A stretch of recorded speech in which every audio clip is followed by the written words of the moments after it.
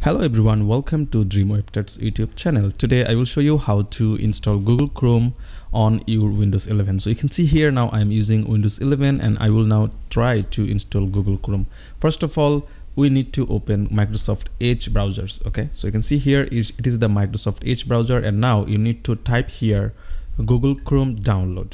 Okay, so type here Google Chrome download. Okay, so if you write Google Chrome download, you will find the official Google Chrome website where you need to, okay, you can see google.com/chrome. okay, so go to google.com/chrome, or you can simply search Google Chrome in your Microsoft Edge browser.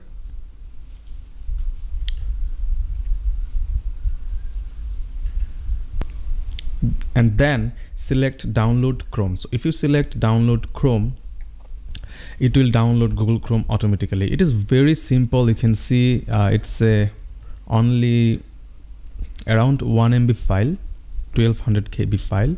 So it's being downloaded. Okay, so after download this file, I will simply click on this and it will take some time to download and install. Okay, so I'm clicking here and it is now asking for the permission. So click run and it will now run.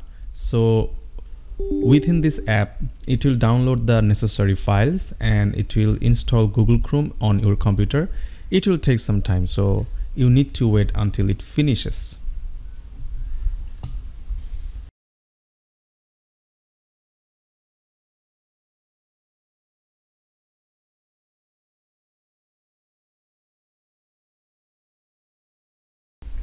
Okay, after installing the software, you can see now the Google Chrome is now opened and everything is done. This is the way how you can download and install Google Chrome in Windows 11. And Google Chrome is the best browser in the world. I personally like Google Chrome. I hope this video helps you to download this popular browser. If you still have any questions, don't forget to comment below, and if you like my effort, don't forget to thumbs up, and don't forget to subscribe our YouTube channel Gboard to get more tutorial like this. I will see you in another video. Have a good day.